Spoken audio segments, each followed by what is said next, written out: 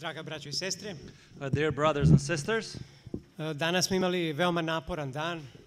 now today at the closing of the day, Bilo je veoma naporno. a very difficult day. Jest. Imali smo dosta teške dileme kako da glasamo, šta da radimo. We've had quite a few dilemmas on how to vote, what to do. U Bibliji postoji mnogo simbola koje nije uvijek tako lako protumačiti.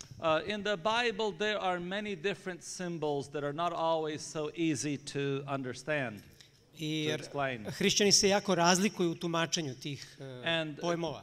Christians are identified or are different because of the way they explain those passages Different. or different things. Međutim, večeras imamo pred nama jedan simbol koji je jako lako razumeti. Tonight we have a symbol that is very easy to understand. Jagnje Božje. The Lamb of God. I to bezgrešno. And this without sins. Važno je da shvatimo taj simbol, It's very important for us to grasp that symbol. ali je još važnije da gledamo na taj simbol, odnosno na Isusa. But it is more important for us to look at that symbol, to look to Jesus. Ako vas neko pita da li znate da plivate, If someone asks you, do you know how to swim? nije dovoljno samo da kažete, pa da definišite plivanje, mataranje rukama i nogama. It's not enough to just say, Explain. to explain how do you move your hands and how to move your feet. Ako hoćete da kažete da znate da plivate, If you want to be asked the question, do you know how to swim? to znači da vi stvarno praktički znate da plivate. That means that you know practically how to swim. Tako da ova tema večeras nije problematična, nije teška za razumeti. So the same way, this topic for this evening is not very difficult to understand.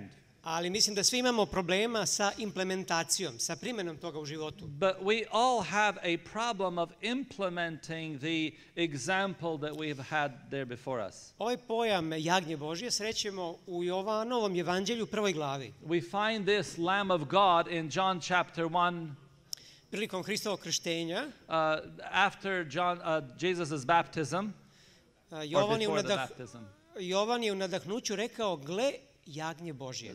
John said, look, behold the Lamb of God. Kakvo je jagnje? How? A lamb. Kada pročitamo ovaj stih, da li zamišljamo Isusa već na Golgoti? When we read this verse, do we picture Jesus already on Golgotha? Ili ga zamišljamo dok je bio živ na ovom svetu? Or do we think of him while he was still alive in this world? Vrlo je korisno jedno i drugo. Both are very valuable. Ali ja želim da večeras razmišljamo kakvo je to jagnje Isus bio dok je bio živ. But tonight I would like us to consider how was he the lamb while he was alive, while he was living. On sam kaže da i mi moramo biti slični njemu, da moramo biti jagnjad, odnosno ovce. He also says that we need to be like him. We need to be a lamb. In reality, we are sheep. I on nam upućuje šta to praktično znači. And he explains to us what does it mean practically. What does that practically mean? Čitamo ovom stihu u Evanđelju po Mateju. We read this verse in the Gospel of Matthew. A ja vam kažem, ne branite se od zla. But I say unto you that ye resist not evil.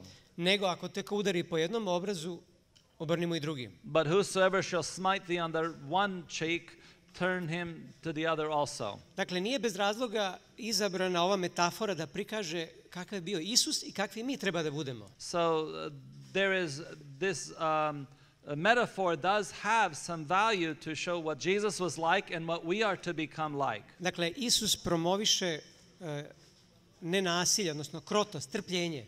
So Jesus shows us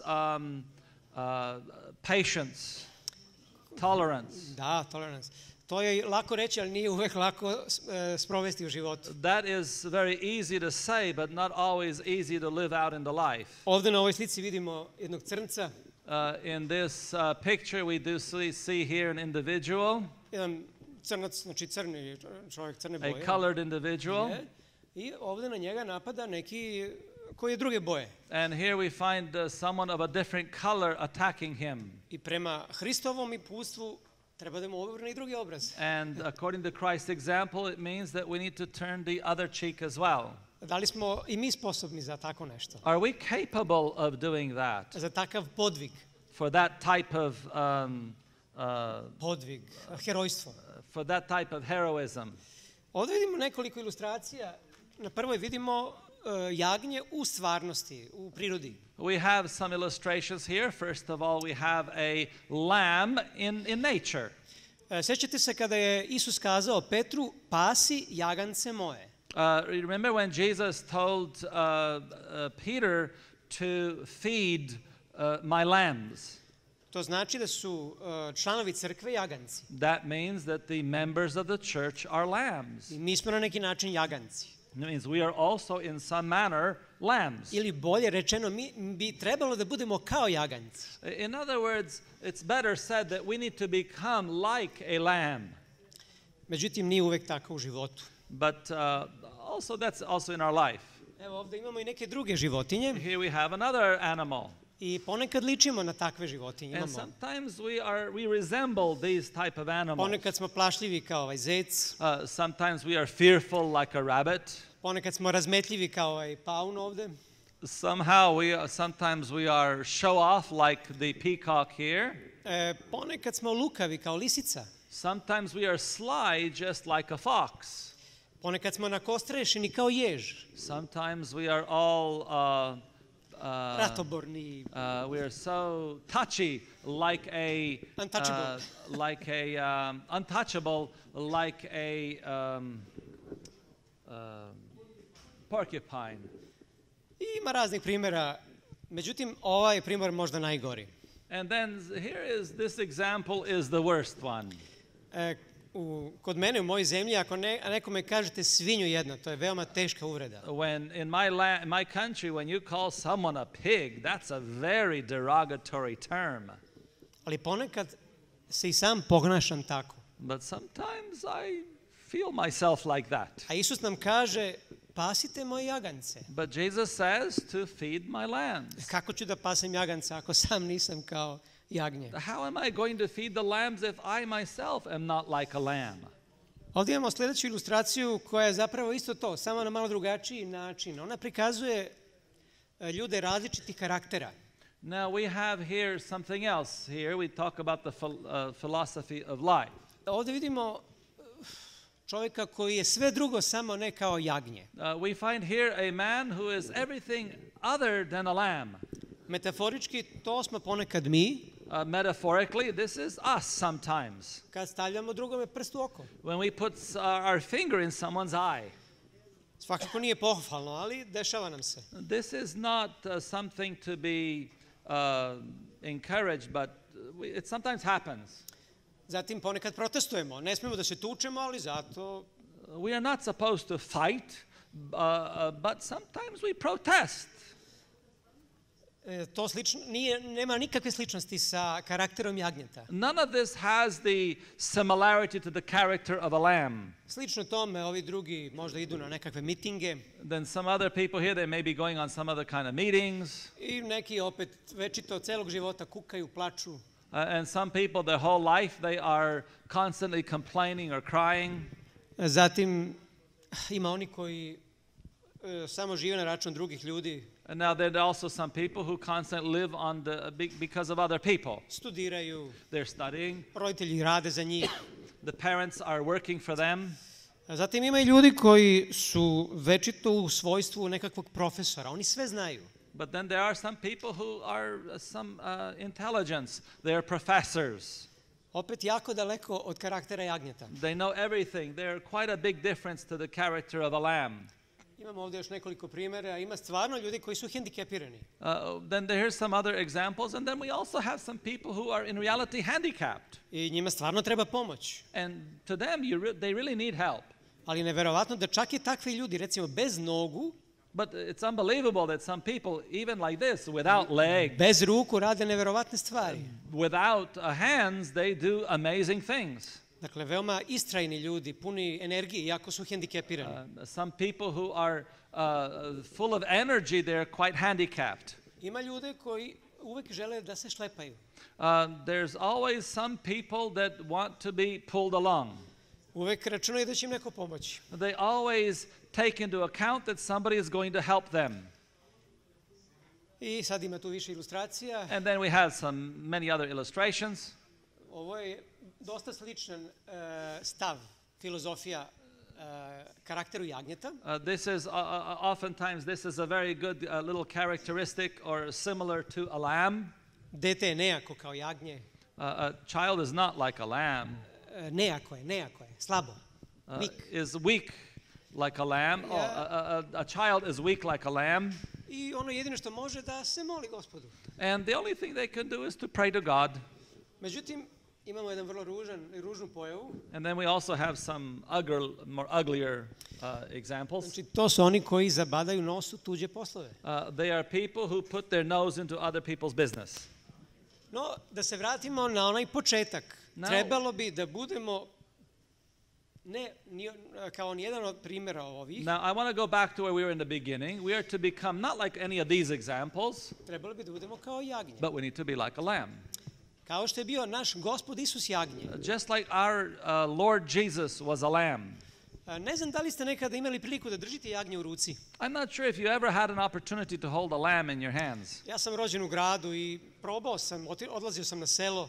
I was born in a city and I had gone out into the village. Ali jagnjad nisu kao recimo mace, kuce koji uživaju da ih ljudi maze. But a lamb is not like a cat or like a dog who want to be petted. Oni uglavnom beže, boje se. In reality, they run away from you. Jednom prilikom sam bio kod jednog mog rođaka koji je bio mesar. I had been one time to one of my relatives who was a butcher.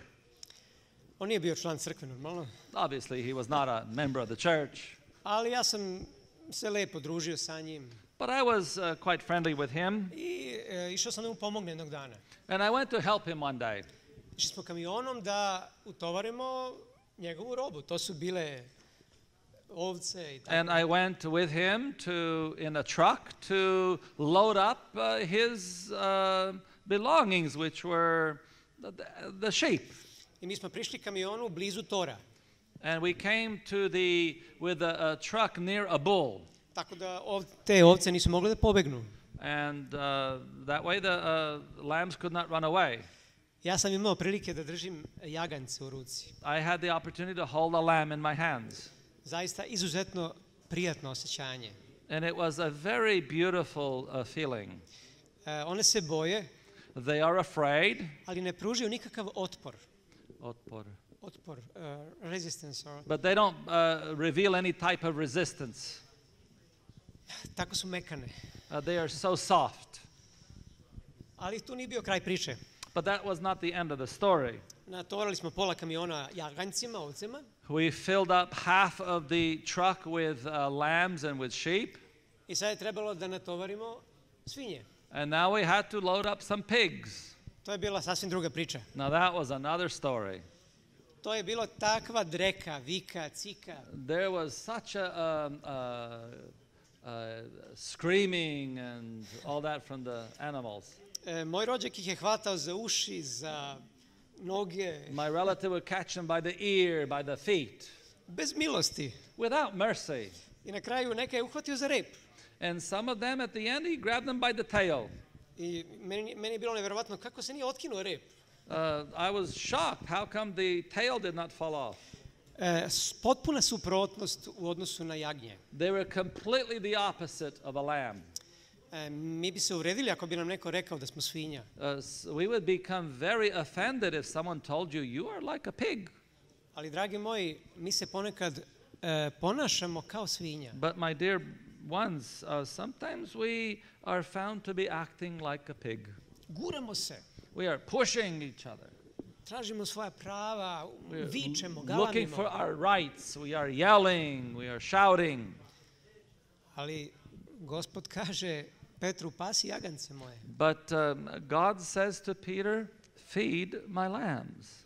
Malo pre smo videli razne primere onih životnih stavova, filozofija. Now, a few minutes ago, we were able to see some different characteristics or philosophical characteristics of animals. Sećate se ono koji se mačuje? Remember the one who was fighting? Znači, to su oni ljudi koji se bore, koji imaju borbeni stav.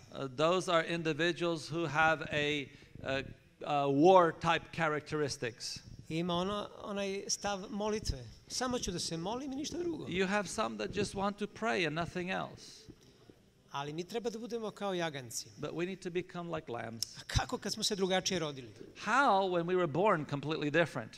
Da li uopšte to moguće? Is that really a real possibility?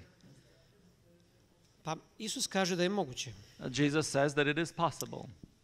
Preko svog sluge apostola Pavla.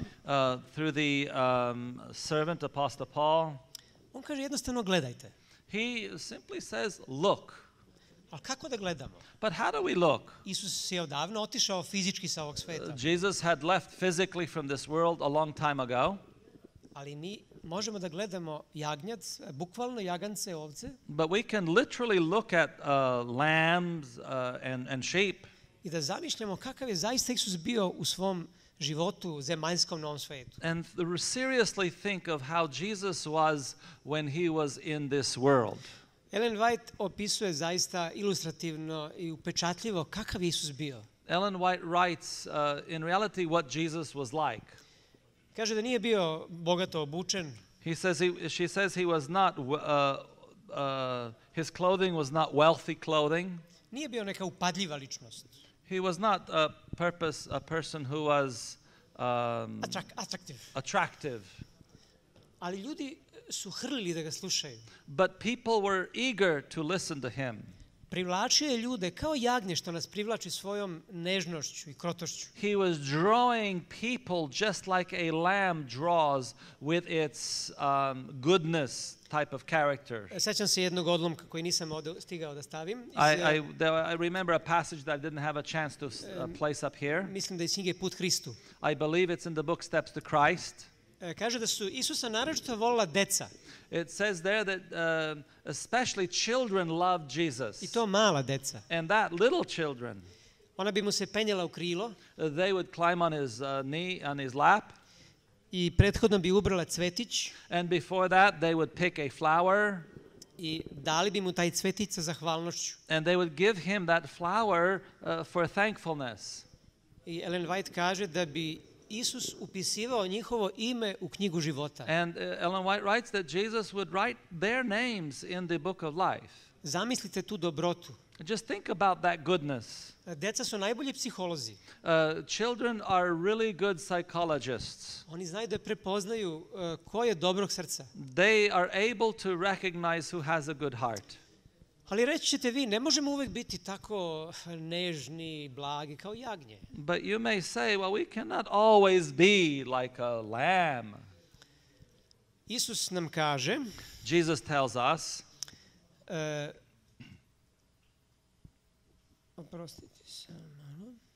da on nas šalje kao ovce među vukove. That he is sending us as sheep in the midst of wolves. Zaista neobično. And that is not very nice. Potpuno suprotno ljudskoj logici. This is totally contrary to human logic. Koga šaljemo među vukove? Who do we send in the midst of wolves? Lovce, hrabre ljude. We would send hunters, we would send courageous people. Koji su energični, koji se ne plaše. Who are energetic, who are not afraid. Zašto onda Isus nama kaže da čak i među vukovima treba da se ponašamo kao ovce? But why does Jesus say even in the midst of wolves you are to become like sheep? Isus ne misli ovdje da mi treba da budemo mazohisti i da uživamo u tome da budemo proganjani, mučeni. Jesus does not think of that we should be sadistic, that we should look or enjoy being persecuted. Mi samo treba da se oslonimo na njega kao što se ovce oslanjaju na svog pastira. We need to just trust in him as a sheep would trust the shepherd. Sećam se na suđenju zbog odbijanja oružja. I remember when I was going to the court regarding not bearing arms. Pitali su me šta bi ti radio kad bi ti silovali majku, ženu, They asked sestru. me, what would you do if they attacked your mother or your wife? Drugim rečima, kakav bi tvoj stav bio u slučaju kada te ugrožavaju fizički ili neke tvoje... In other words, they asked, what would you do when you are attacked physically? Sećam se da sam odgovorio, ne znam kako bih reagovao. Huh? A rekao sam, ne znam kako bih reagovao. I remember answering that I don't know how I would react. Mislim da je to bilo iskreno. I think that that was true. Jer mi lepo pričamo o jagancima. Because we nicely talk about lambs. Ali kad nam učine veliku nepravdu, But when someone does some great injustice to us, onda se ponašamo kao svinja, kao lav, kao... then we find ourselves acting like a swine, like a lion. I smatramo da imamo pravo na to. And we would say we have the right. Istina je, recimo, ako dete stavi ruku na vruć pored, It's true when a child puts their hand on a hot stove, ono će instinktivno da povuče ruku. it would instinctively pull back the hand. Ako hoće zmija da vas ujede, If a snake wants to bite you, vi nećete razmišljati da li treba da budete kao jagnje ili kao neki you're predator. not going to think of should I become like a lamb or like a predator. U takvim okolnostima Bog razume da mi instinktivno želimo da se branimo. In those circumstances, God understands that instinctively we want to protect ourselves. Ali ima mnogo više okolnosti u životu kada mi možemo da biramo. But there are many other circumstances in life in which we can choose. Da li ćemo imati životnu filozofiju jagnjeta Are we going to have a philosophy of life like a lamb ili filozofiju ježa or a philosophy of a porcupine ili nekog lava tamo, tigra koji or some je agresivan. lion or some tiger? Sećam se jedne priče katoličke I remember a Catholic story. koja nije potpuno tačna, ali je poučna. It's not completely accurate, but it has a good lesson for us. Slično kao Isusova parabola o ubogom Lazaru. It's very similar to the parable about the rich man and Lazarus. Jer u toj paraboli svaki detalj nije baš u skladu sa biblijskim učenjem. Because in that parable, not everything is in accord with Bible teachings. Ali je Isus upotrebio tu narodnu priču da bi im prikazao, ilustrovao jednu pouku. But Jesus utilized this a common story to be able to teach them a lesson. Tako je u ovoj priči jedan bogat čovek And now also in this story there was a wealthy man, i prema katoličkom verovanju kad je umro otišao je kod Svetog Petra. and according to the Catholic teachings when he died he went to St. Peter. I Sveti Petar je uzeo kantar, jednu vagu, And St. Peter took a scales i on je stao da meri njegova dela, dobra i loša. and he began to weigh his works, the good works and the bad works. I ako bi dobra dela bila teža, išao bi direktno u raj. Njegova duša bi išla u raj. And if the good works would be heavier, he would go directly into paradise. I ako bi zlih dela bilo više, onda bi išao u purgatorijum. And if the bad deeds were greater, then he would go to purgatory. I onda je Petar navodno tražio da mu ovaj bogataš priča šta je sve dobro uradio. And so St. Peter asked the wealthy man, what are the good things that you did? I onda ovaj počeo nabraja, sagradio sam škole, And he began to say, I built schools, bolnice, hospitals, pomagao sam bolesnima. I helped the sick people. Međutim, kako ovaj stavi koje je dobro delo na vagu, ona zla dela pretežu, ona su teža i dalje. And as he is adding these things on the scale for the good, the bad deeds were still going heavy. I sad se Ivan zabrinuo šta će biti s njim. And so John was now getting concerned, what's going to happen with me? I na kraju pita Petar navodno Ivana, pa dobro, zar ništa drugo dobro nisi učinio? And then finally Peter asks John, John, he says, have you done nothing good aside from this? On se setio onda. And he remembered. Kaže, pred kraj života sagradio sam most. Before I died, I built a bridge. Kaže, Petar, tu je bio problem kod tog mosta. Peter says, there's a problem there in relationship to that bridge. napravio si svečanost, došle su stotine ljudi da otvore most. You have made it, you opened it very nice. Hundreds of people came to open the bridge. I ti si bio među prvima koji su prošli preko mosta. And you were one of the first ones to go across the bridge. Ali na kraju mosta je bio jedan slep čovjek. Now, at the end of the bridge, there was a blind man, I on je prosio. and he was begging. I kamo sreće da si prošao pored njega. And just by chance, you went past him. Bilo bi dobro da si prošao. Oh, it would have been good if you had passed by him. Ali ti si se sagnuo pored njega But you had bowed down just before him, i uzeo dva kamenčića i stavio u njegovu ruku. and you took two stones and you put them in his hand. I iz njegovih tih šupljina gde su nekad bile oči, And his the place there where there used to be some eyes, kapnule su dve suze. two teardrops fell down. E vidiš, kaže, te dve suze su teže od svih tvojih dobrih dela. Those two tears are greater than all of your good works. Koja je poenta ove priče? What is the point of this story? Ellen White kaže da nije važno toliko šta smo učinili, Ellen White says that it's not important what we had done, nego zašto smo učinili. but rather why we had done. Koje su naše pobude? What was our purposes? I ona kaže da pobude ili motivi, oni boje naše postupke. She says that our motives, they Colored. They colored our... excuse me. They color or they affect or they color our actions.